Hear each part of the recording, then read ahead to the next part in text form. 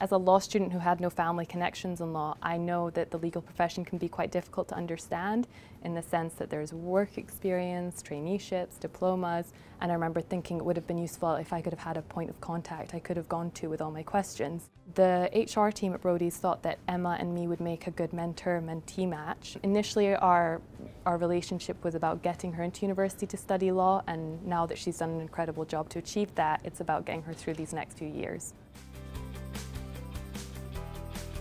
For me, my role as a mentor is about providing a supportive relationship where my mentee, Emma, feels she can call, text, email me at any time.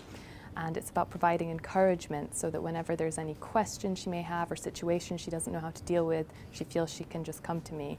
It's about their professional development and getting them to where they want to be. I now know Emma, my mentee, well enough to know that she's resilient and determined, and I can't wait to watch her progress.